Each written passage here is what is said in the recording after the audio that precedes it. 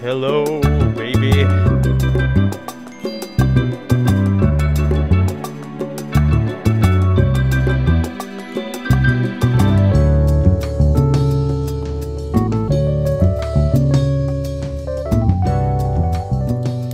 Guys, lads, Yes.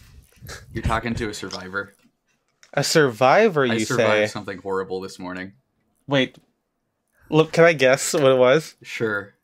Was there a fire? Actually, my whole house burned down, yeah.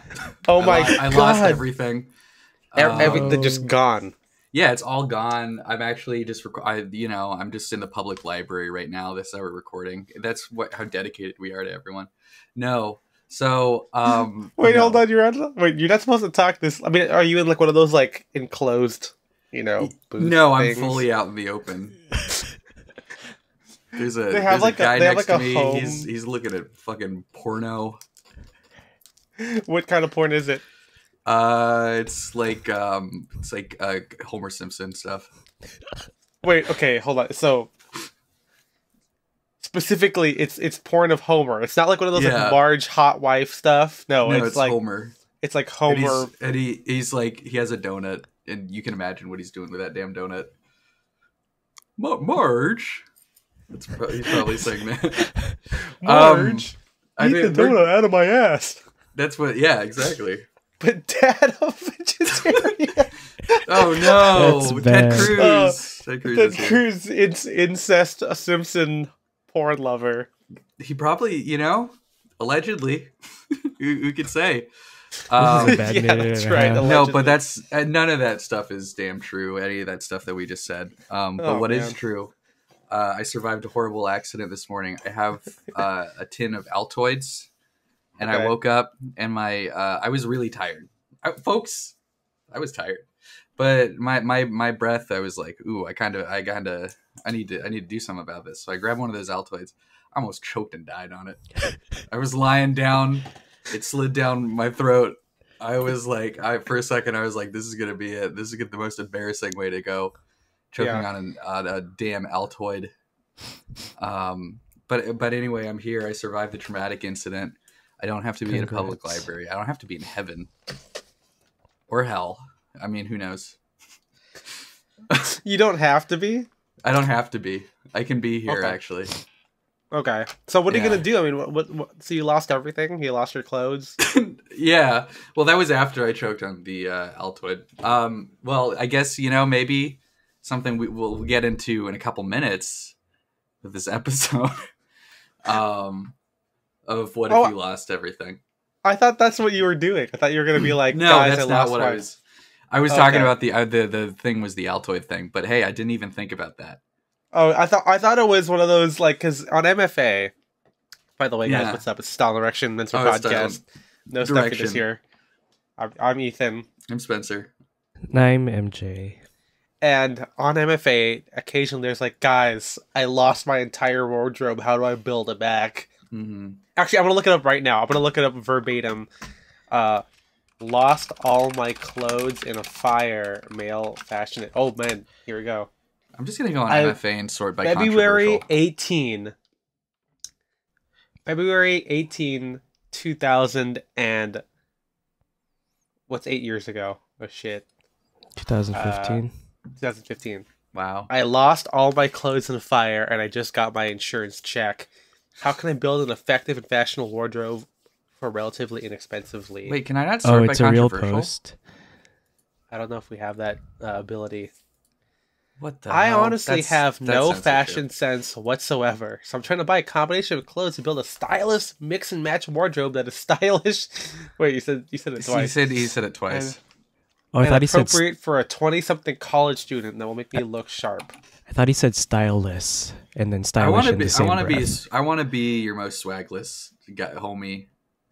Man, Stan Smiths. That's like one thing I actually had that I just never really wore because it's like by the time I actually got them, I already realized this is not the shoe I. You're not going to be the basic bastard. Yeah. Did you move on to the kill shots and the Converse? Well, I think already? I bought Stan Smiths, but then I realized I didn't like how they looked. Like they're too fat. Like they're just. You know? I don't like leather sneakers. Like, you know, I have the kill shots, which I never wear. I feel like when it comes to sneakers, I just kind of like the canvas lake deck shoes, basically. Oh yeah, I mean, I wouldn't mind a leather sneaker. Like 70s ones. I like the look of them. Mm-hmm. I don't wear them. I think profile wise, you know. And, hey, we'll get into how aesthetics plays into, or design plays into how you build this wardrobe. I've also played tennis with my Stan Smiths, so. Do you want to see I use them for the real usage. Do you want to see the most controversial post in the history of MFA? Yeah. Yeah. I'm gonna send it to our chat, and I think we could just do a little react. I almost sent that picture of Fraser in a leather jacket again. That would be kind of funny if that was the most controversial one. This is it. Wait, can you send the link to this, please? Yeah. Hold on.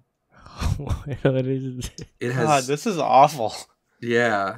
It's fun stuff. Oh, I remember Robert Geller. What's the closest you've ever come to dying? Two budgets and what luck. The last time we went to Inspiration. Oh no, the first time I went to Inspiration. I guess, yeah. Wow. Dang, time flies when you're having fun. Yeah, 10 years ago, the car accident. Oh yeah, that time. That was 5 years ago. There's a lot of like 4 years ago. 4 years ago. I think it was 100 years ago. That was like one of the first car accidents that anyone had ever gotten into. And someone filmed it, and it was like coming at the camera, and they're like, "Oh my god!" Exactly. One of the car accidents of all time. When are they gonna do a remake of that? They should. Someone Hollywood call me. Yeah, his son says, "I'm a train. I want to freak out people." Yeah, and Dad's like, "You can never do this, son." I'm gonna bring back. It's gonna be the Lumiere cinematic universe, or sorry, I think it's the Lumiere brothers. Yeah, it's gonna be the Lumiere cinematic universe. We're gonna have them. We're gonna have all the factory workers. Maybe they're getting on the train. You know? Oh, okay. Yeah, like not like getting off the train. Well, no, the factory workers, they walk to the train, and the train comes to the station, and they're like, "Holy shit!" Oh, I see. It's gonna hit us, and it does. In my cinematic universe, it kills them. The train does kill everyone that watches the movie. I mean, that's it's kind of like train arriving at the station mixed with the Ring. Yeah, that's true. Yeah. What's the name of the Ring girl again? She had a name. Ringo. That's right. It's Beyonce. The Japanese name? Yeah, she has a name. Is it Sadako? Yeah. It was a trivia question. And you were like, oh my god, it's Ring. Or did you win? Yeah. I also do like this. I'm just looking at the controversial posts on MFA. There was one that was just like a picture of a belt, and it's just like, I bought this belt 12 years ago for $100, and I wear it every day. And then that was it. End of post. Yeah, it's pretty good. Man, MFA. We should do a bonus episode where we just scroll through the most controversial posts, because some of these are pretty funny. Yeah, now that we don't stream, we should just do that for bonus stuff, you know? Yeah, do our streams, but they're bonus. Yeah. Well, speaking of MFA, we're talking about the foundational wardrobe. Or actually, no, we like the foundational wardrobe. We like it. But we're not really with like the basic essential wardrobe or the capsule wardrobe. Capsule. That sounds like a Star Wars name. Yeah. Yeah, capsule. What do you think? Hello, my friends. Well, I mean, who isn't a fucking pirate in Star Wars? I was gonna say, is it related to Hondo? I haven't watched any of the like fucking Hondo Naka Clone Wars stuff. I haven't caught up really since like season 2 of Mandalorian, maybe. So now, anytime there's like a Star Wars announcement, and it's like Dave, what's the guy's last name? Dave something. Filoni. Filoni. Fioroni is the Fioroni. Dave Filoni, anytime he announces he's doing a new show and there's like 1 million characters in it that are apparently all from the goddamn cartoons, and I don't recognize a single one of them. Like I saw a bunch of photos yesterday, and I'm like, oh, are these all new characters? They're all from the cartoons, folks. Yeah, it's Thrawn, a damn cartoon. Sabine. Well, I knew about Thrawn. Also, Thrawn's not from the cartoons. He's just from the EU. He's from the EU. from Europe. He's European. Yeah, he smells bad. Yeah, Thrawn probably does smell bad. You don't know what a fucking alien smells like. Yeah, the chiss. More like the bitch. That's more right. Like piss. Yeah. you think Darth Vader ever said that to him? I think Darth Vader probably said that 100 times. Chiss, more like bitch. Am I right? Yeah, that's the first thing he said when he found out that he was chiss. They should make all chiss people sound like they're from Sweden because they're all what's Mikkelsen? Is that Swedish? Yeah, he's Swedish. Well, it's like how in Wonder Woman, how all the ladies from Wonder Woman Island. Oh, they all have an Israeli accent. They all sound Israeli because that's how what Gal Gadot sounds like. Yeah, they had to retcon everything just for her. Anyway, we're talking about the capsule wardrobe. Capsule. That's gonna be a character. Yeah. We're talking about the foundational wardrobe, but what I want to know, what are the foundations of a highly successful startup? Wearing hoodies. Okay. Always be selling. Be closing. Did you see the photo of Mr. Beast? No. Sir Beast at teaching a business class at Harvard. No, I didn't know he did that. Yeah, it was funny. Like on the board, he just had written down like create content, like start network. It's like views equal profits and shit like that. I'm like, okay. Well, I can't officially comment on. Yeah. But that's Mr. Beast stuff. Is your brother-in-law. Not a lot of people know that. yeah. My wife's the last name is Beast. Yeah. Isabel Beast. Isabel Beast. That's pretty good. Yeah. Foundational wardrobe. Okay. So, as I alluded to, earlier, actually, people don't need fires to do this wardrobe. No. My biggest thing. Beep, beep, beep. Beep, beep. That was turning off my fan. I didn't know if anyone could hear it. I don't think I did, but that's okay. That's fine. People love basic wardrobes. It's almost as if people are like. Here's something I can't fathom: is everyone a fucking beginner? Like, well, I think it might also just be kind of like the bias from where you're going. Because if you go on Reddit, the hub of engineers and comp sci, STEM people, whatever. You're gonna want everyone that's like they want the most like optimized, like the basic bastard like capsule wardrobe. No, but it's like, is the internet just full of beginners? Which I guess makes sense, kind of. Like, if the internet it's an information place, so if you're, searching or if you're on it, you're probably looking for something, and therefore, the propensity for a user to be a beginner is higher. I just feel like there's just so much of it. This is not about beginners, but I'm like, this might be why so much content is based around like this basic or capsule wardrobe. Well, I think there's just more money and like lowest common denominator stuff, like that's why every like YouTube menswear thing is like just the top 10 basics for like spring. Isn't it weird though that like I thought we solved this. You know what I'm saying? Like, why does every creator feel the need? And I guess we're doing our own version of it with this episode. But like, why does every creator feel the need to do this? Like, I thought, like, I get it. It's like it's the whole like entrepreneurial of like, well, I haven't said it, so I'm gonna do my version. But everything's the same, and I feel like we've solved this shit. Like, I don't need yet another video of like selvage jeans, you know what I'm saying, guys? Like introduction to chinos. Yeah. Oh, get a khaki pair of chinos and then get some blue jeans and then mix and match. I can't wear two pants at once. That's awful advice. No, one goes on top, the other goes on here. Actually, we should start that. That could be the next thing. I'm two pants in it. Two pants. It's like the opposite. It's the opposite of Winnie the Pooh. I think you're non-poo in it. I'm non-poo in it. Reverse poo. Rev poo. Rev poo? Write that down. Rev poo. Yeah, I'm a reverse poo. I'm a reverse poo.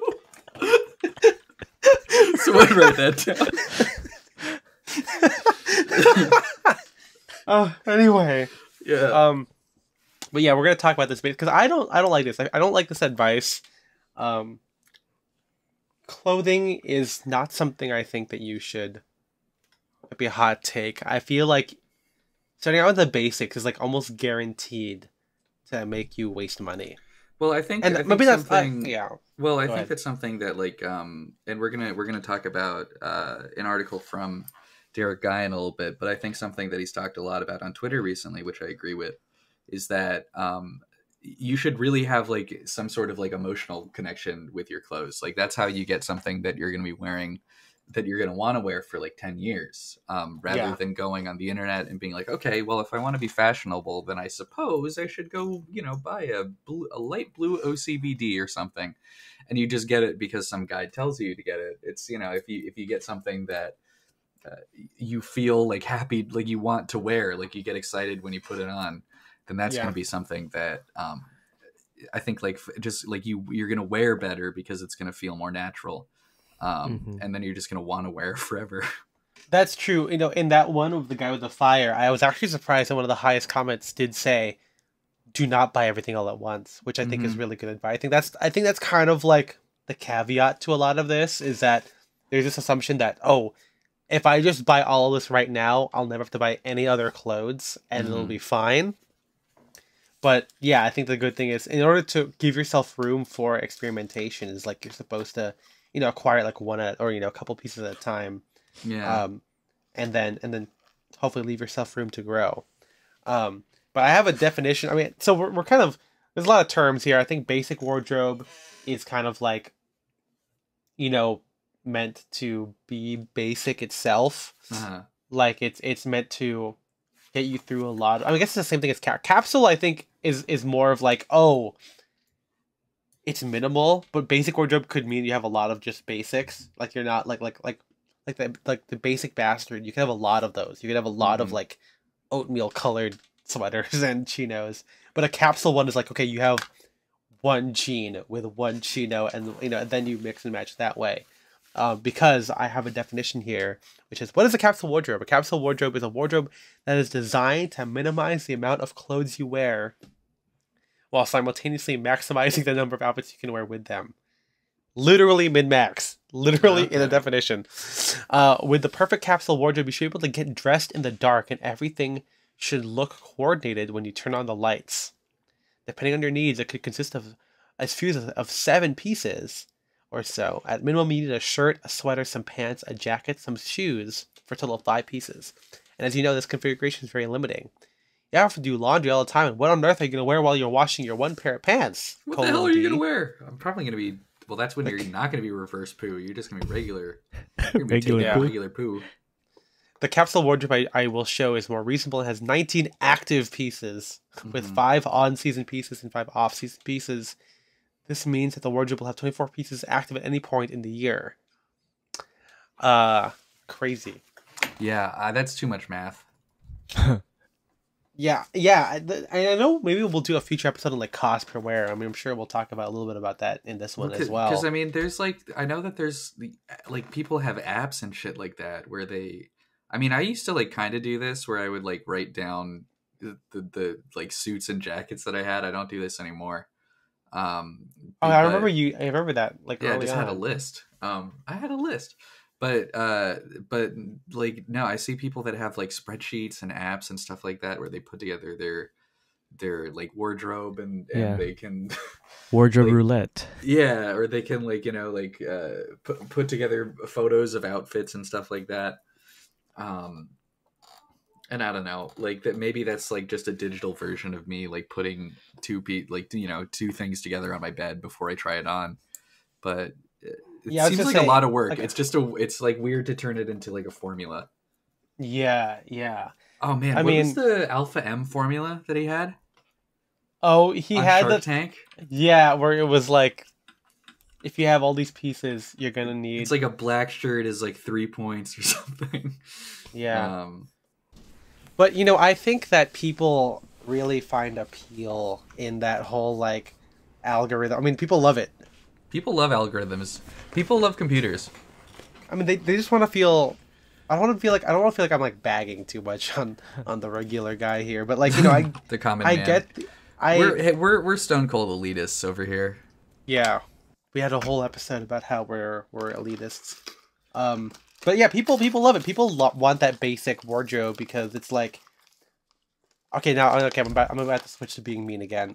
But it's like, I got too much brain power, or I don't have enough brain power, right? Like, well, it's like, I don't know, everyone, like a lot of like business talk and like hustle shit is basically like, you know, framing yourself as like a machine or a computer or something like that.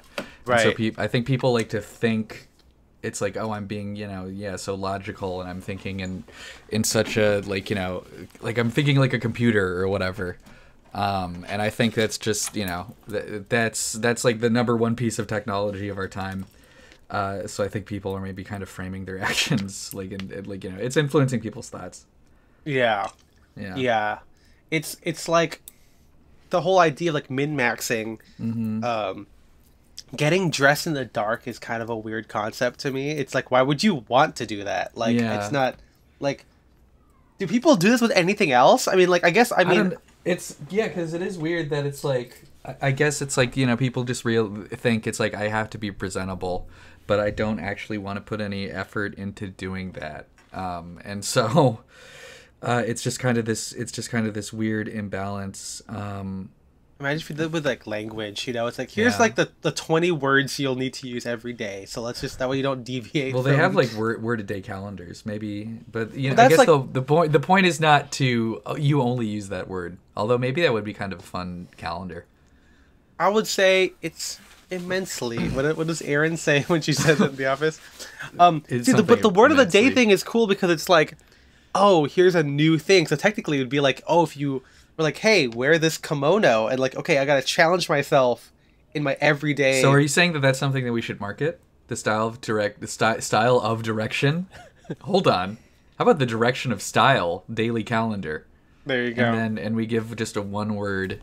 This is what you should dress like today. I mean, on that note, like, that only works for beginners, right? It's assuming you don't already have a jungle jacket or like a fucking spear point collar. You know what I mean? Well, I was gonna say it doesn't work for beginners because we're gonna assume that they have a lot and they're able to, you know, take more like esoteric or like vague descriptions rather than like wear a blue coat. Yeah, I mean, but we don't even do anything that's esoteric. Yeah, I mean, no, I'm just like not esoteric. I'm just saying it's like, you know, rather than just saying it's like, you know, like wear something nice and summery. We'd be like, I don't know, like dress like a a challenge, like a 1960s like airplane mechanic or something. I don't know. We're gonna Mad Lib or give them prompts like improv. Yeah, exactly. I do feel like our style is improvisation a little bit like the it's prompt improv. of like and everything is improv. But yeah, I mean, improv everywhere. Like, improv all the time. Yeah. But yeah, these things they're minimal by definition. It's like, and a lot of it is meant to be like super agnostic, right? Like these basic wardrobes are meant to like, it's like blend in, but also like look good. I know we've talked about a little bit before about like people want like the social accolades of like looking really good, but then with like the least amount of effort ever. They don't want to draw too much attention to themselves. They don't want anyone to think that they look like bad or that they don't look like put together, but they don't also want anyone to really think that hard about their style. Yeah, this might be a little philosophical like we normally do, but is looking good a personality? You know, like, is that no, right? Like, that's not. I don't think so. I don't think it is. No. Yeah, because it's like, I mean, personality is like, I mean, maybe personality is the wrong word because personality is like emotions and stuff, but like, well, it's what makes you a person, which is emotions, right? That's right. Yeah. Yeah, I mean, if you think about expressiveness, right? Like, in our previous episode, it's your clothes need to say something, and I don't know if like looking good can say something, but I don't think that's like can't be the only thing, right? Like the basic bastard doesn't really tell me anything about you except like, you know, maybe you're wearing you work a white IT. T-shirt and khaki shorts and white sneakers. Exactly. Yeah, I mean, it says that you're. It's like I love that. You probably carry around a pocket knife or something. MJ has entered the chat. Yeah. It's kind of funny. I mean, like I like that about MJ. You know, he's got like the multi-tool with him, but like he doesn't. I mean, dude, I have like a little mini can opener on my keys. I used you know what's on my keys? What? Lego Luke Skywalker in the X-wing. There you go. What can he do for me? I mean, he could like R.I.P. you know Blue Leader, by the way. destroy AT-AT or something. Oh yeah, or that's Death true. Star. Yeah, he destroys a lot of things actually. Well, hey, is Luke Skywalker the bad guy? He destroys so much. Is that a Star Wars theory? If it was an AT-AT, he'd have the puffer thing, which he doesn't have. Because remember, the X-wing one is just normal, but on the Snowspeeder, he has like a weird like neck puffer. That's right. Yeah. Maybe. Well, you know, he took it off because it got too warm inside the Tauntaun. That's right. Yeah, too much innards. As a kid, that grossed me out. I actually thought it looked so cozy. Just kidding. I thought it's pretty gross. All the like balloons thing that they have inside of them. I remember like watching like behind the scenes of like how they made it. Like they cut it. Well, they just got a real Tauntaun, didn't they? Oh, Went to the planet Hoth. Yeah. Yeah. And they have like, I'm a Tauntaun. They actually speak English. That's the fucked up thing. I feel like that's a Robot Chicken sketch. I feel like that's a totally. We should get Seth Green on the phone and say, it's like, listen, are you still doing Robot Chicken? Because we have some ideas. I'm doing the improv talking phone Tauntaun. now. Yeah. We have ideas that we stole That's from you. That's not an improv phone. Sorry, I'm doing a fake improv phone. This is an what improv is this? phone. what are you doing, Shakalaka? Yeah. You're only gonna so from context clues, you guys can guess what I was doing. Yeah. But yeah, the whole MFA is like built on this idea of like, you know, like this basic wardrobe. And it's like meant to also be like trend resistant too, kind of. Like there's this timeless aspect. Because it's like, even though people say don't buy it all at once, there is this idea that you're supposed to just stick with this for as long as possible. Yeah. Like it's supposed to be. And to do that, you can't be into trends. These pieces have to be, quote, timeless. Well, because that's the issue. Yeah, that's the issue. If your entire goal is to just like quote unquote like be like fashionable or whatever, or be like wear things that are like in style, rather than what you like, it's like that's going to be a pretty. You're not going to get like much return on your investment. Like you're gonna buy something and then in like 2 years it's going to look slightly dated and you're going to be like, well, fuck. Like what am I going to do now? And that's why you see it like all the time on MFA now, where like guys will be like, what the hell? Like I bought all these literally the culture pants. war right now happening. It's like I bought these slim fit pants like 4 years ago, and all of a sudden these like kids are wearing like wide pants. What the hell's going on over here? Like and then I don't know. It just that's why I'm pretty content over here in my little world, like wearing like looking dated. Yeah, intentionally. Exactly. Like I don't dated. Care. Like I don't. I'm not trying to be like cool and edgy or whatever. Like I pay attention to like, you know, like modern fashion trends, but like I don't like care that much. Right. Like it's not gonna like if there's something that's like in that is cool, then like I'll pick it up. But if something I'm wearing is considered like not trendy or whatever, I just don't care because I like it. Yeah. Well, that's like it's kind of related to what Derek talks about, right? The springboard wardrobe, where like it's supposed to give you that room for upgrading a little bit. Like he does say that's intentionally not meant to be forever, and I think it's hard in general, like even though we're bagging on basic people, I think we also know that we don't have the same wardrobe we had 5 years ago. Yeah, I mean I might, because I went through this at that stage 5 years ago, and then now largely outside of not being able to physically fit into stuff, the styling is still pretty much the same. Actually, what is 5? Maybe it's more like... No, it's 5 years ago. That's like 2018. Yeah. But yeah, like Derek's springboard wardrobe, right? Like it's supposed to be improvement. It's meant to like kind of... It's meant to be basic, but like add stuff of personality, right? Like if you have a nice blue jean and a chambray shirt, you can easily slot in like a crazy... Like a southwestern cardigan from Double RL, and like it'll fit in seamlessly. You can also buy like a leather jacket, like that's the springboard wardrobe. You could get like a big Arby's cowboy hat. Yeah. He says here the ideal to build a baseline so you can play around with different looks when you acquire something new. I like how he likens this to fountain pens, which is something I don't have any experience with, and I know that there's a couple of hobbyist fountain pen people in our Discord. I don't. Yeah. I mean, I have like a couple. I tried to get into it because I'm like, I do carry a notebook. Oh, I like Jay's into it, right? Yeah, Jay's really I think a little bit. But the issue is, it's just a lot of work. It is just like a lot of work. And my hands always got covered in ink and stuff like that. And I got tired of having to clean and refill them every couple weeks. And so I'm like, you know what? I'm just going to stick with these little ballpoints. Yeah. But I don't know. Spencer's recommendation, can't go wrong, Skillcraft. Yeah, the Skillcraft, they're the best ones. I like how we all have them immediately in our vicinity. Well, we're presumably we're recording at our desk, and exactly. You know, why wouldn't I don't have one. No, I do have one within arm's reach. Here we go. Found it. Yeah. You can't see it in my green screen. Yeah. It's an invisible pen. But here, I'm going to go through what Derek says is the springboard wardrobe. He says here. Yeah, I'm looking at it too. Tan chinos or blue jeans, presumably because a man, like, are you a chino? He says here, most men are either a chino guy or a denim guy, or rarely both to equal degrees. I guess that's fair. I actually do think I wear jeans more than chinos. Yeah. But I wear trousers more than either of those things. Well, I think, like, I mean, I wear, I also wear jeans more than chinos, but that's also just because I have a lot of, like, khaki jackets and stuff like that. Yeah, you so don't. Well, I actually like the fake suit look. Yeah, you know? I like some contrast generally. Yeah. We got the navy sport coat, the gray wool trousers, an OCBD, Shetland sweaters, the gray sweatshirt.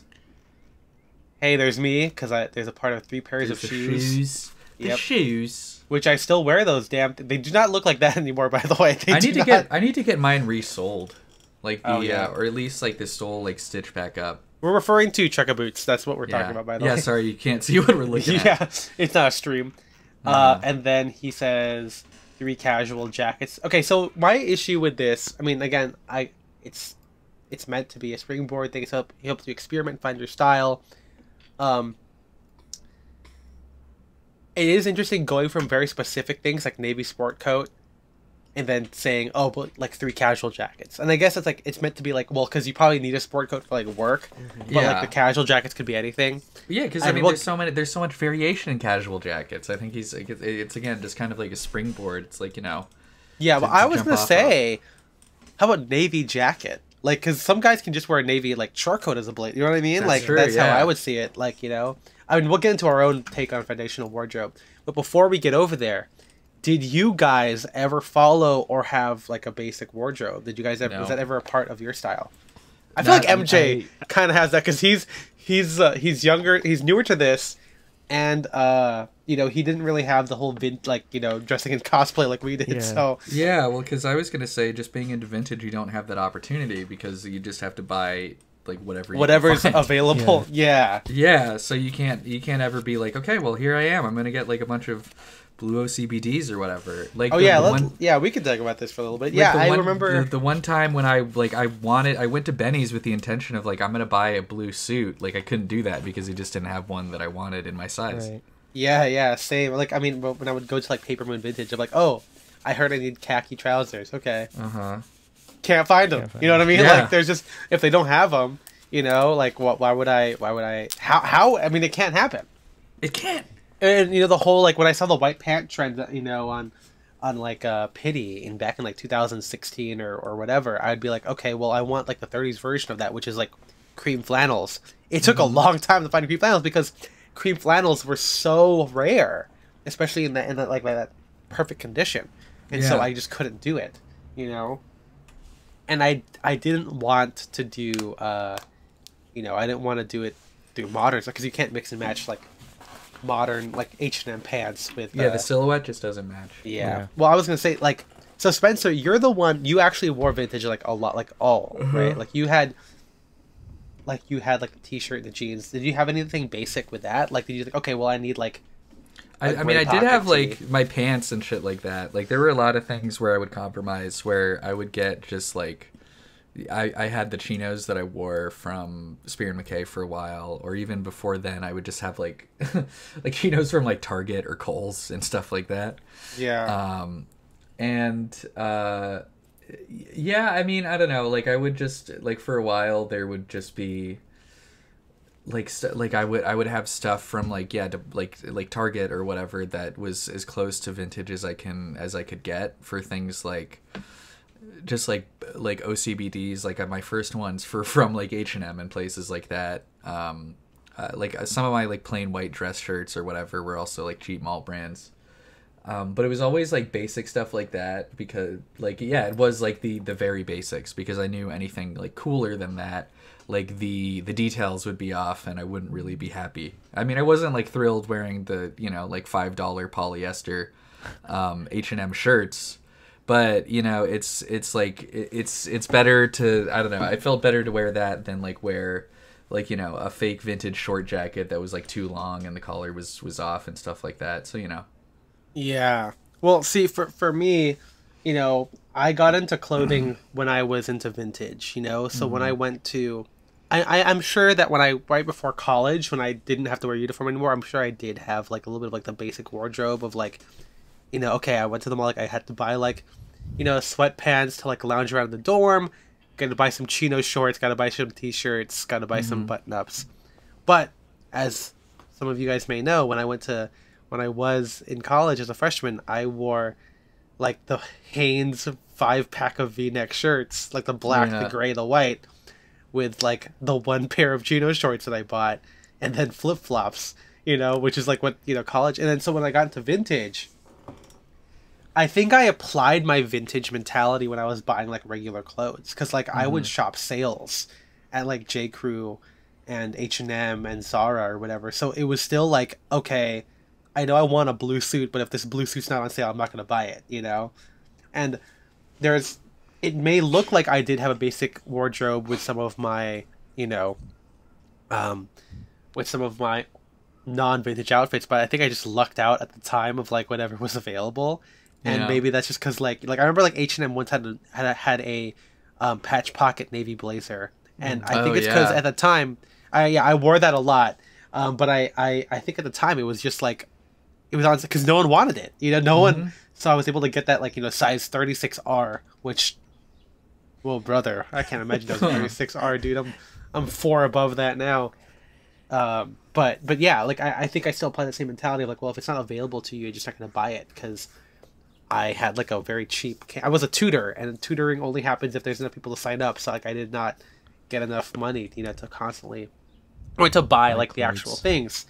Yeah, so I just kind of had whatever I had, and then like Spencer said, with vintage, it was like, yeah, whatever's physically there. If you just have it, like, okay, I want a blue stripe spear point. Well, at the time I'm like, I don't have the $70 to buy a custom shirt, and I didn't find Natty at the time. So it's like, okay, well, did I already own a blue stripe shirt? No. Well, I guess I can't wear a blue stripe shirt. Yeah. And I think even then with like Natty shirts, like that first ever custom place that we did, that's like some of the fabrics aren't always available. I mean, this could be the same thing with like bespoke nowadays, where it's like, well, you want this, like, oh no, the mill is out of that fabric. Okay, well, what the fuck are you supposed to do? Well, because especially with Natty, which I think their business model is probably a lot of like just buying fucking like leftovers, stuff, yeah. And that's why like their fabric runs, they last like 3 days before they get like before it lists is like sold out on the website.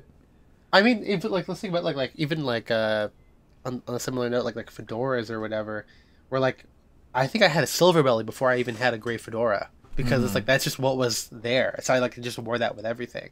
Yeah. So I think to hit that later with the foundational wardrobe, like we've always had like the forced versatility of like, well, you bought this, so you're gonna have to wear it with everything, and you're gonna have to like it. But MJ, what about you? Tell us about your basic stuff. Like, how did you follow the guides? I mean, yeah. The answer is yes.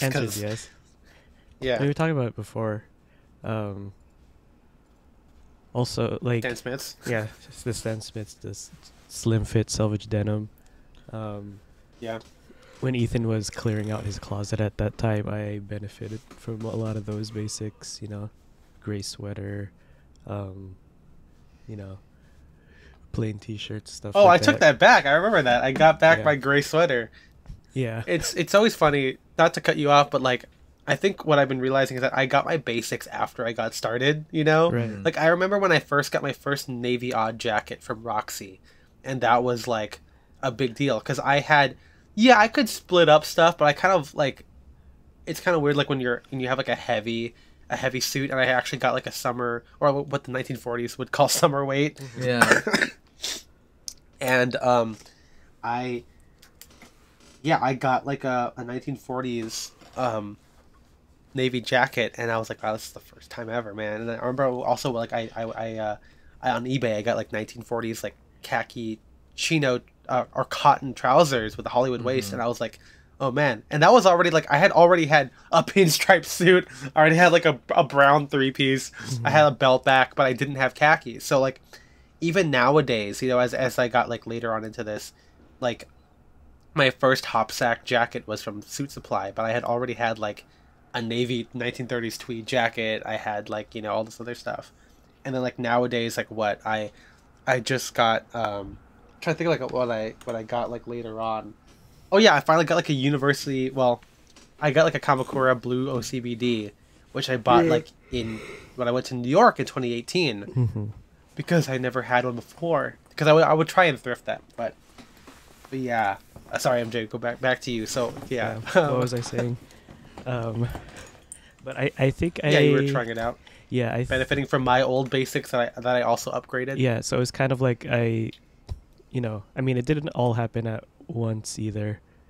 It wasn't just suddenly I had a whole closet of MFA version 1 through 3 or whatever it was at that time. Yeah. Then I feel like I quickly grew out of it though. Because I don't know, it was just why is that? I think either, I don't know if I like outright knew right away, being friends with Ethan and Spencer, and just looking at clothes more than just, okay, I have my 2 OCBDs and 2 pairs of pants and two pairs of shoes and I'm good.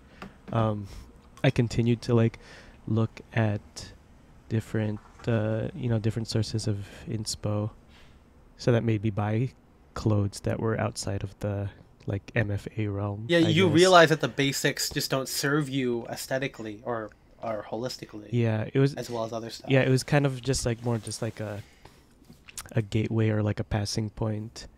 Yeah, springboard wardrobe. Yeah, literally into like what I actually wanted to look for or dress like, I guess. It's just I feel like it's a lot harder to, I mean, if you have like very specific tastes, or if you have like really specific tastes like we do, it's just harder to buy clothes because you're gonna find less stuff that like appeals to you. And so that's always the crazy, like, obviously we're in like a completely different world, like fashion wise, than like fashion TikTok people who post like Shein hauls or whatever.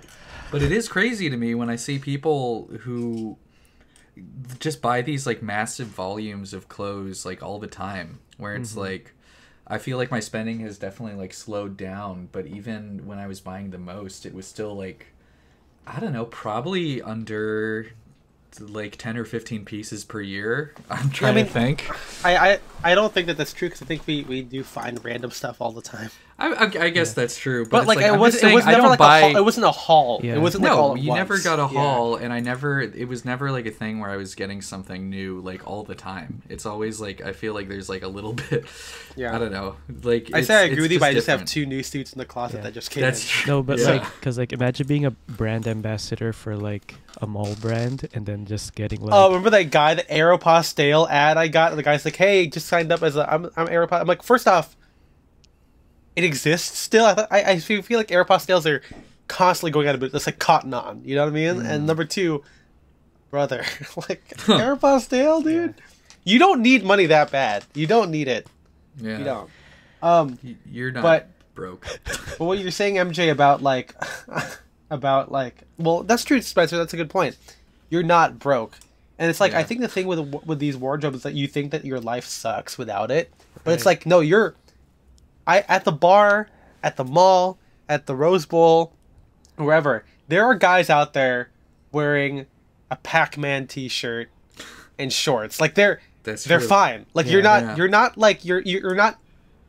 Yeah, you might not be stylish, but that doesn't mean like you're like a fucking pariah for like being like for not wearing like a gray pocket tee with selvage jeans. You know, like in fact, to me you're the same thing. Like you know what I mean? Like I like it more if they were fucking Mariah Carey over here. Yeah. Hell yeah, brother. Hear me out. Actually, I don't think that's You can't do that to somebody that's conventionally that's already. Yeah. They have to be weird. Yeah. They have to be like kind of a controversial opinion. Take. I think Ana de Armas is pretty hot. hear me out on this one. Boys, boys, hear me out.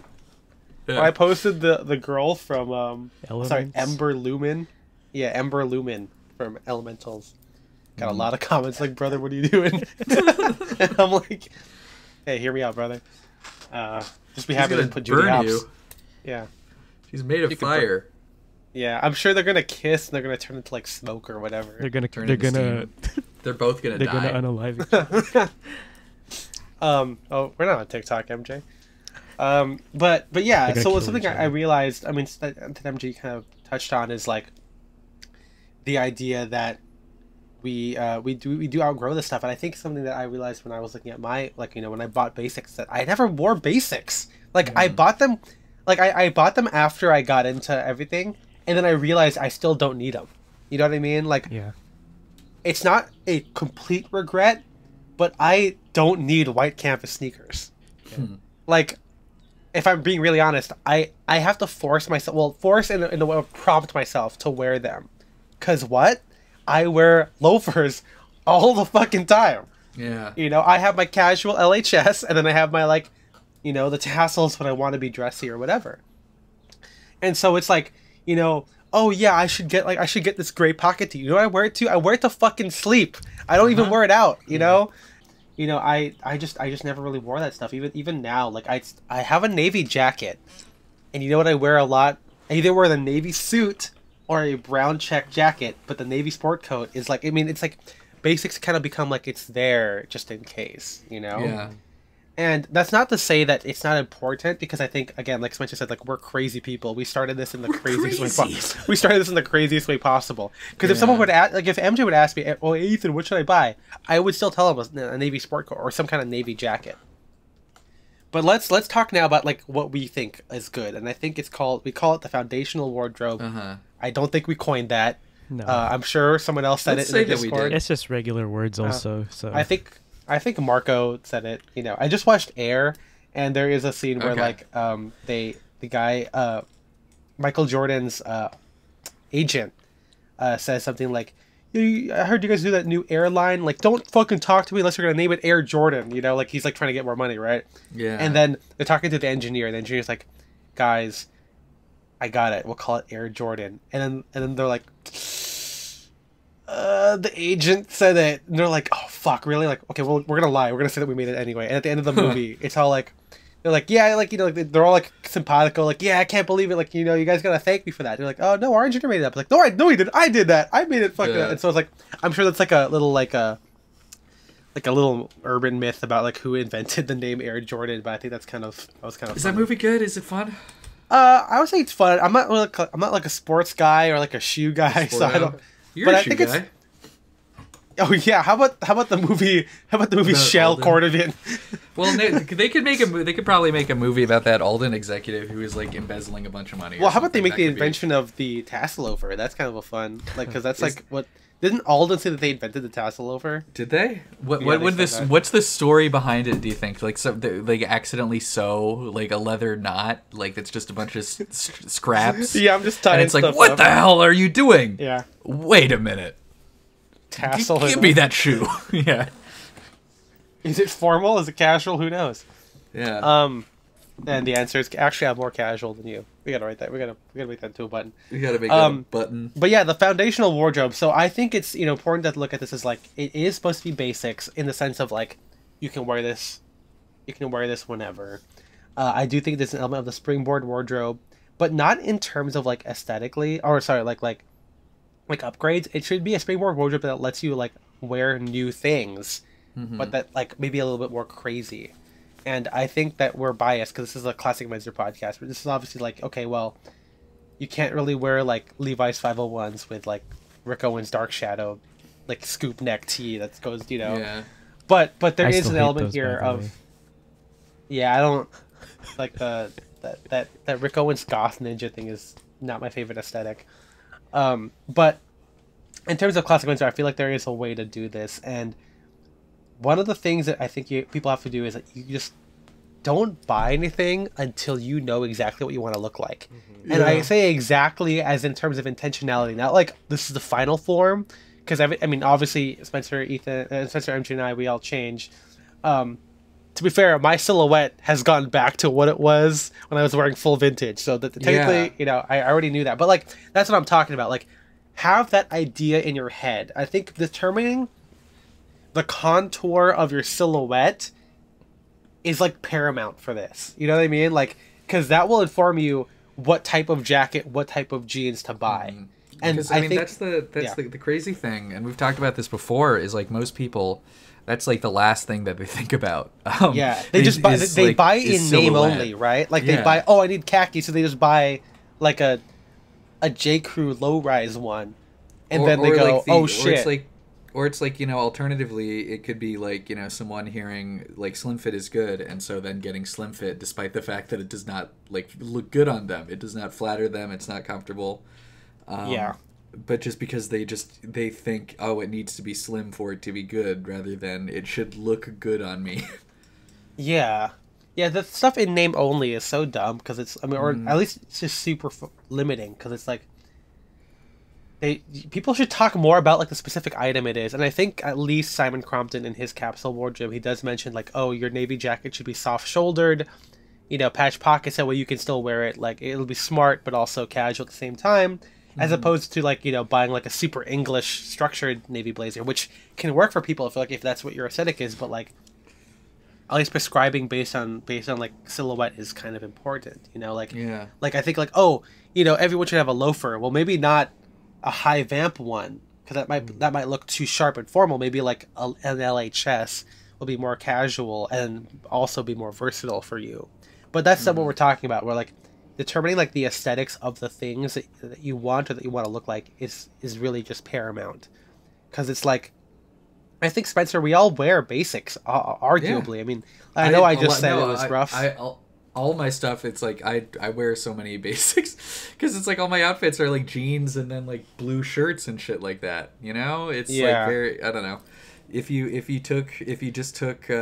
made a vector image of my wardrobe without a lot of detail, it could look like a basic bastard like diagram or something.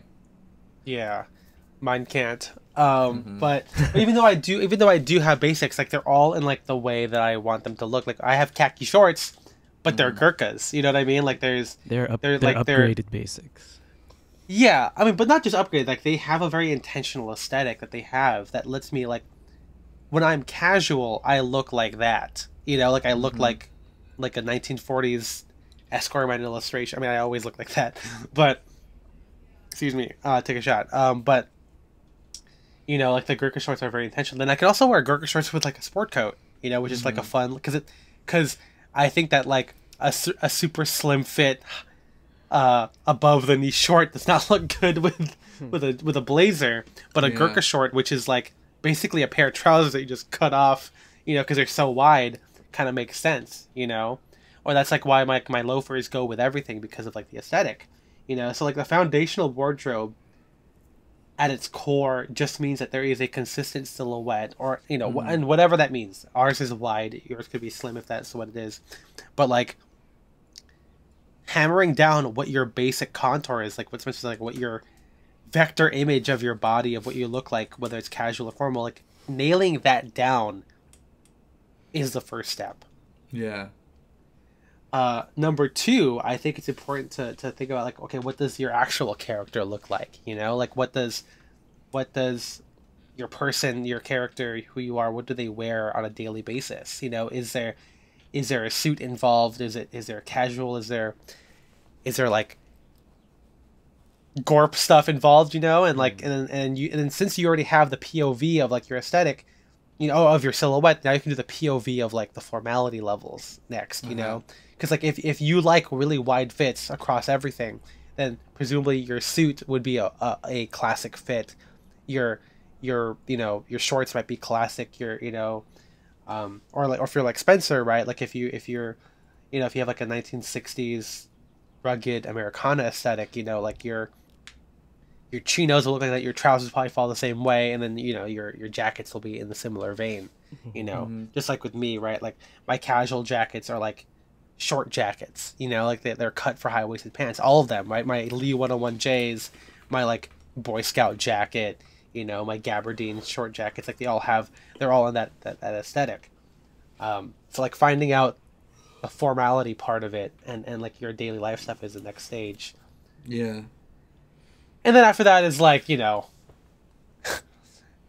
what do you call it? Like fabrics. I mean, yeah. I mean, with this is like I feel like the springboard wardrobe is like meant to like, you know, okay, if you have like a classic jacket or like a classic trouser, then you can add in a funky tie. But I think that you should already have like the funky stuff in your head. And I don't even think that our funky stuff is inherently that funky. Like my kimono jacket might seem crazy, but I find it so easy to wear. Yeah. You know, like I don't. It doesn't feel like it's not funky, and like there's a lot of people online, and again, not to be too mean, but people who are like have like really like, oh, I'm so quirky, like type fashion. There's like a sub like there's like there's like a subsect of those people who they get like the cheapest shit that they can find with just like a crazy pattern printed on it. And it always looks bad because like you can like, you know, you can like smell the fucking petroleum or whatever that was made of. Like there's like loose screws and stuff like that for the machines that were stamping them out. Loose screws loose. You got your screws loose, and like it is very like noticeable and loud and stuff like that. But again, it doesn't like look like good or flattering or like put together. And I think the stuff that we wear, it's more out there in terms of construction and design and stuff like that, and not so much in just like, you know, having a big, bold, loud pattern. Yeah, yeah. It's also like that thing of what you said earlier about like being emotionally connected to your clothes. Sometimes like the emotional, maybe the wild part is that it's not something that most people would technically enjoy, but you do. So, you know, you make it happen. Yeah, because like, I mean, the other thing is, like, in terms of the emotional connection, I feel like a lot of the Reddit, like, STEM types who are trying to turn, like, fashion into an algorithm might, like, dislike that, because they're like, no, I don't want to be, like, it's like, that's, you know, like, they don't want to let emotion get into this. It's like, no, I just want to think about objectively what is good and stylish. I don't need to sully this with feelings.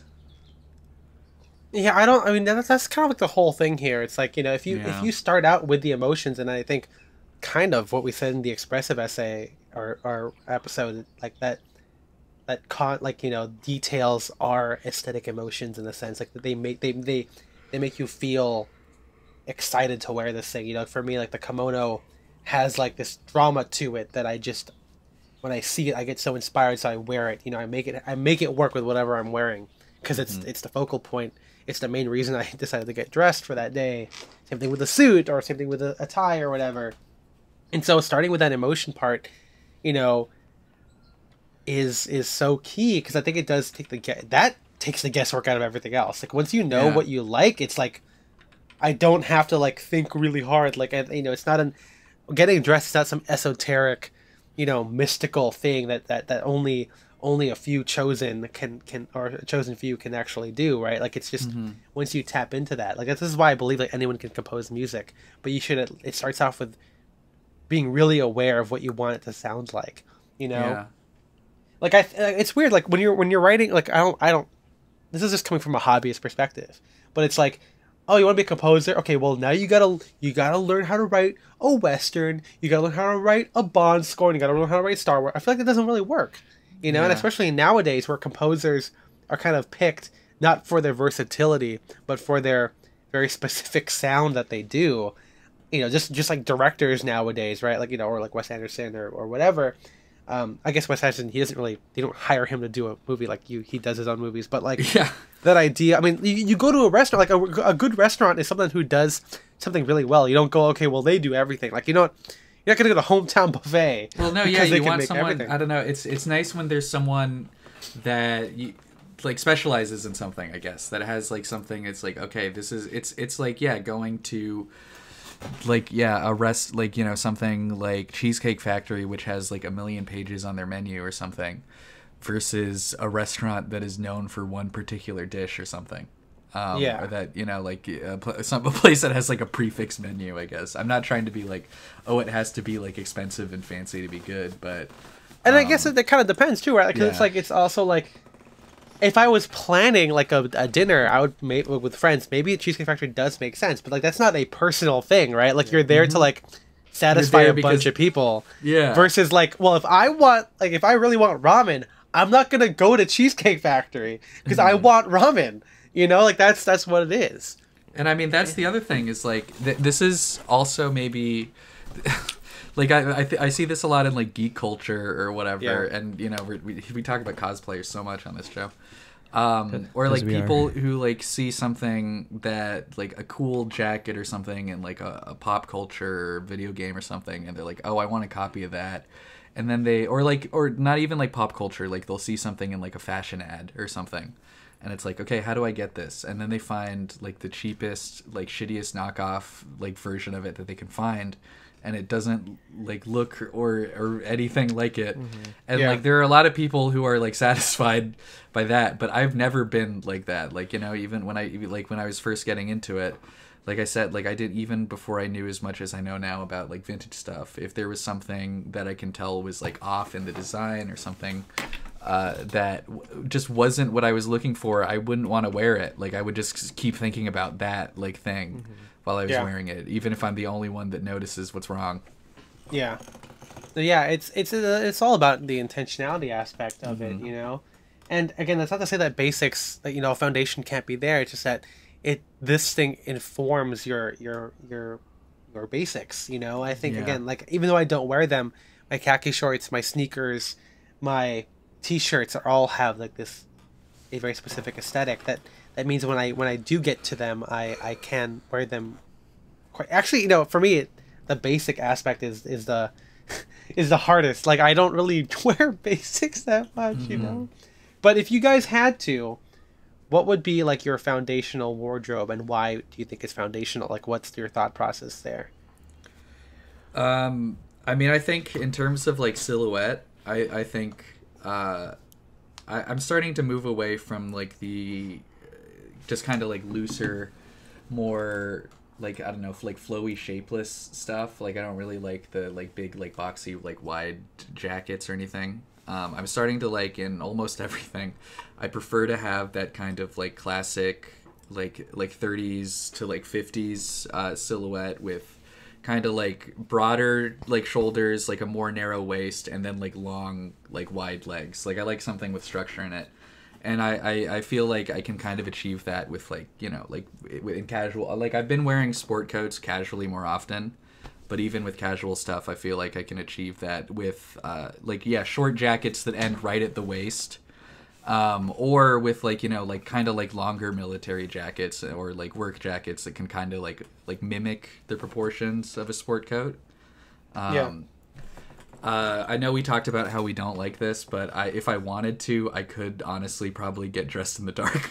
I don't, but all my stuff does kind of just go with each other. Like every time I look in my closet, I'm like, wow, everything's like 3 colors. It's all like light blues or browns and like other like earth tones and like shades of like khaki or green, and that's basically it. But I will say, even though I could get dressed in the dark if I wanted to, I do dress more intentionally. And I think we'll talk about this more in an upcoming episode about jewelry, but I do kind of feel like things like putting on the same like watch and like bracelet and necklace and everything every day, that also I think kind of like grounds my style a little bit more. And just gives me some you know, I don't like wearing the same things every day, but having a couple pieces that are like, okay, this is the same. I'm always wearing these Like, you know, this is going to be kind of a constant in my style. So how do I like build around like these pieces in like a way that kind of blends together? Right. Yeah. What about you, MJ? What would your foundational... Well, wait, hold on, Spencer. What's your list of foundational... Okay, list of foundational items. I would say probably like the teenaged jeans. I wear those all the time. I love those because they have like the nice high waist. I really like the... It's like a heavier denim, which I think drapes really well. It's like the perfect width. It's the perfect length. I love those things, and I'm gonna need to get the knee patched up pretty soon, probably, because I can see it starting to fray, or like starting to get thinner on the knee, which makes me worried. But probably those. In terms of jackets, I might just if we were going with the scenario of my house burned down and I can only save a couple things. It would be like my blue like brass button like blazer. Yeah. Because I feel like that's just something I could like wear with anything. I would probably do like the jacket that I'm wearing now, like the HBT chore coat, or something like that. And then I don't know, like a leather jacket like is my casual thing. And then for shirts, it would probably just be like chambray work shirts or a western shirt or something. Like I said, all my shirts are like light blue. So yeah. Then just I don't know, penny loafers as the shoes. I wear those all the time. Yeah, I mean all of that sounds like they'll get you by to whatever whatever your life requires of you. I mean, again, like I said, it doesn't really matter because you could wear anything anywhere. You know, all at once. Like, again, there are people who wear a t-shirt and hoodie to work, and it's totally fine. Yeah. They are engineers. They are office guys, you know. MJ, what about you? It would probably be a lot of functional stuff. Lots of, I mean, I own them. That's what I'm saying, because I wear them a lot. But jungle jackets and chore coats would probably be like my outerwear. I wear military pants and like jeans and wide fit stuff a lot too. Like the easy pants, I guess. Yeah. And then I don't know, for shirts it's kind of like I mean I still wear like Uniqlo Airism and stuff like that. And I guess turtlenecks when it's cold, so probably that sort of stuff. I don't know if I would say collared shirts, because I actually don't wear them as often, like just like you know, like on a daily basis. So I don't know if blasphemy. I don't know if it's fair to say that I would put them in like my foundational, even though I like wearing them. Obviously, you know, I wouldn't own them if I didn't like them. But if it was like boiled down to things that I wear regularly, you know, it wouldn't be collared shirts, I guess. Maybe polos and rugbies, but not like button-ups, you know. Okay. So for me, I want to do some bold claims here. So I think I've always said that I can wear whatever I want. I can wear anything that I'm interested in. It just makes sense. Like the kimono thing kind of made sense. Drawstring trousers made sense. And I think it's because, like I said, for me, the foundational wardrobe is based on silhouette rather than specific pieces and like formality or whatever. It's just that, like the base is slouchy, right? And then like my chosen method of expressing slouch is through classic menswear or Americana, and maybe just a tiny bit of like minimal designer clothing, like with, you know, again, like the wide leg drawstring pants, the kimono style jackets, saffron core, etc. So with that, I'm gonna say my foundational wardrobe is gonna be even vague. So I'm gonna say that for me, for like the slouchy wardrobe is a big coat, whatever that is. Whoa. Okay. Like it could be, and that could be up to you, right? It could be a Bal McCann, could be a polo coat, could be a whatever kimono style, big coat, you know, slouchy sport coat, whatever color you want. If navy makes most sense for most people, you can do gray if you want. Brown would probably be my number one pick. I think a dark suit. Again, could be brown, could be charcoal gray, could be blue. Some kind of loafer, could be a Belgian, could be a tassel, could be a penny. Penny loafer could be a slipper, you know. Handful of knitwear. That t-shirt's kind of a knitwear because it's woven, I guess, you know. Crew neck, turtlenecks, whatever. Chunky fits, fine. High-waisted big pants.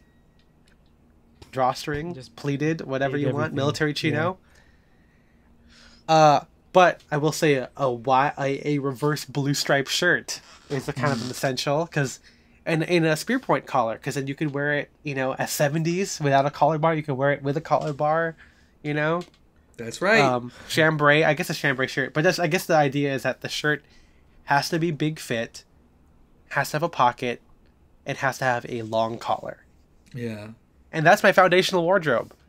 And you could interpret that however you want. You could dress it up if you want. You could dress it down. You could do like a designer suit, you know.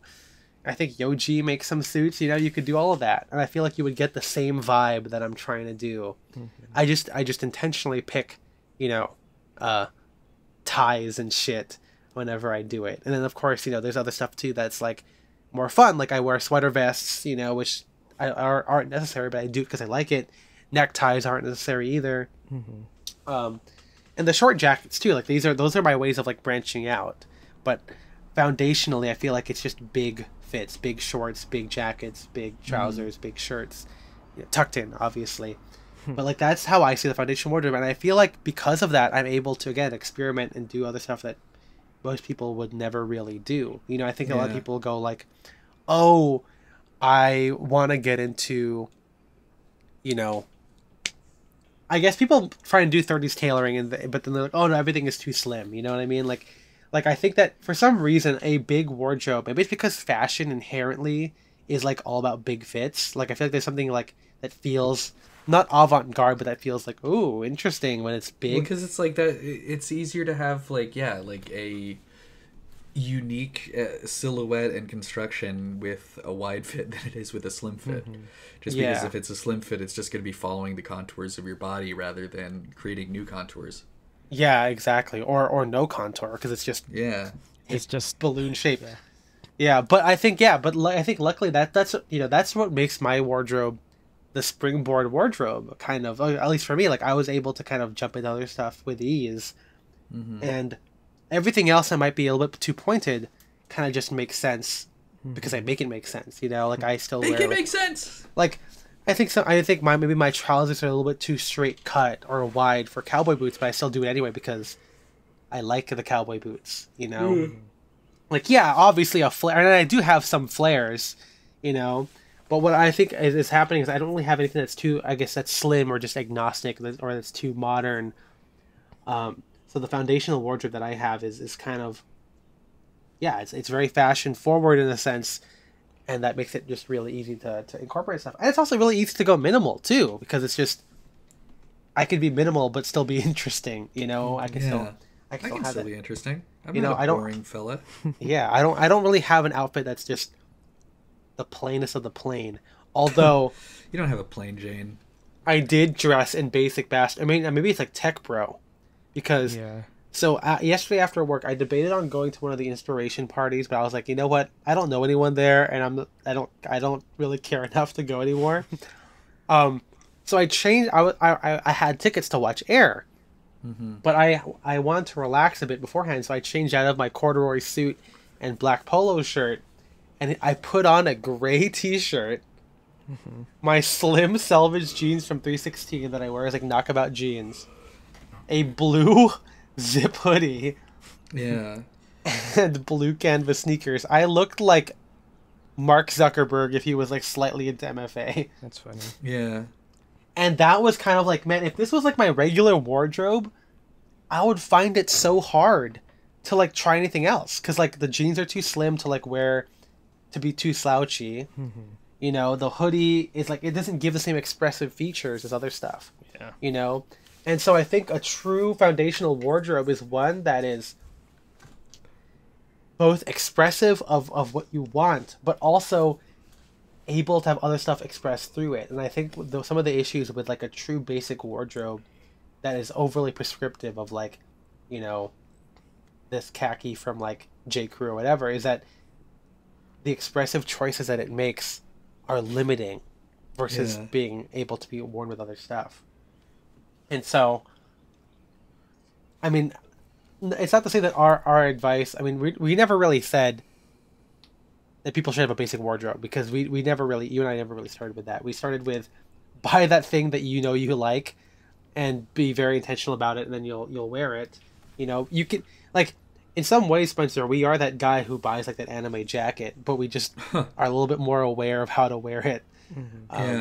Or, you know, because we are buying stuff that most people would maybe not buy as like their first choice, but we kind of did it because we found it, and we stuck with it instead of like giving it up, which is really. And you guys knew you liked it because you liked it versus, hey, some guy on Reddit told me that it's cool. You kind of well, you were also, you know, it's safe to say that you were removed from that sort of thing in the first place. So.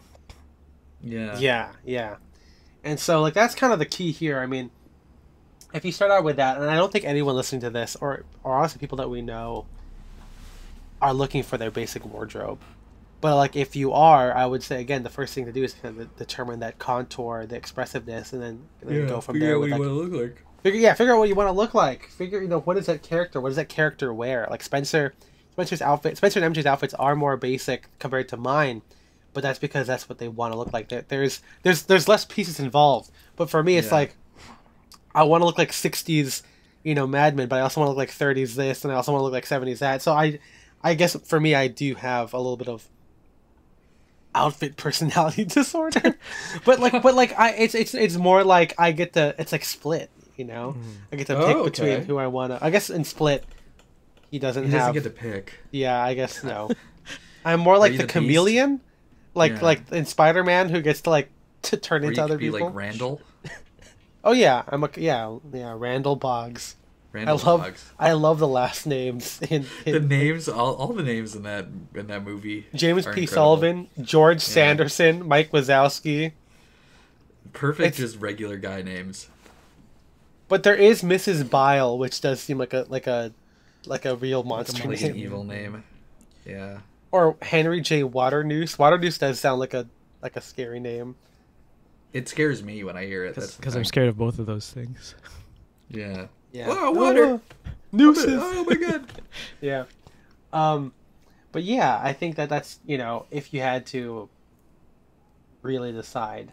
And you know, for us, if we had a fire, I would just buy the same things I already had. Like, I wouldn't.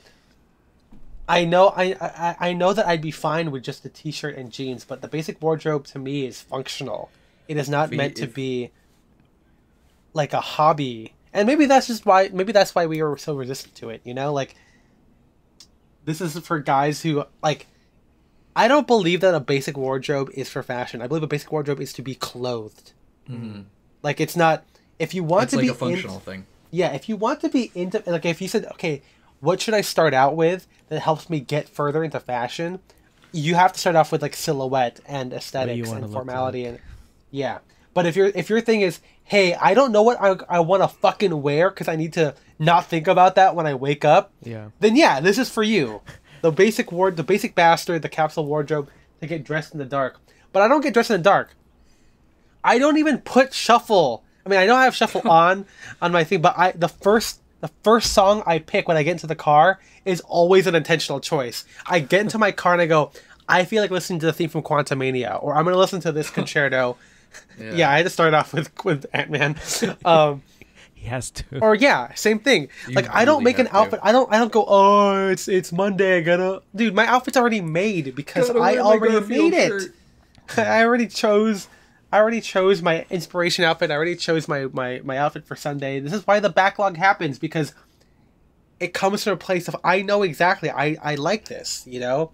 Like, I'm sure if you guys sat down, you guys can make a backlog of outfits, because you'd be like, I want to wear this, you know? So, it's hard to turn that into a basic wardrobe. But I think, like the steps that we said, help make it kind of possible. And then you guys can find out what your own version of that. If there was a fire that destroyed my entire wardrobe, I would just stay in the fire. I would jump into I can't. Yeah. I apparently there's an episode about like the clueless closet or whatever. But in that thing they do say like there is an app that you can like put in how much your clothes cost, and then like you can see how much your closet is worth. Yeah. And the good thing though from that episode it's from Articles of Interest is that the issue with those apps is that it kind of tells you that people who have those apps of like digitizing your closet and like putting it on a shuffle, it makes people actually buy clothes less, which is a good thing because people are more aware of what they have. I guess that does make sense. I don't want to know how much the clothes behind me cost. No, neither do I. I don't like thinking about it. Because if I think about how much shell cordovan I have, how much my custom suits are. Then you're gonna start a fire intentionally. No, I'm gonna never have anything even close to these clothes. Yeah, I don't want them to die. But yeah, that was our thoughts on this. It's not really prescriptive. This is just a general rant and kind of a ramble. A ramble about like rambling through the brambles. That's what the podcast should be called. Yeah, rambling through the brambles. Hey everybody, the rural juror. Welcome back. The rural juror. We're the bramble ramblers. Yeah.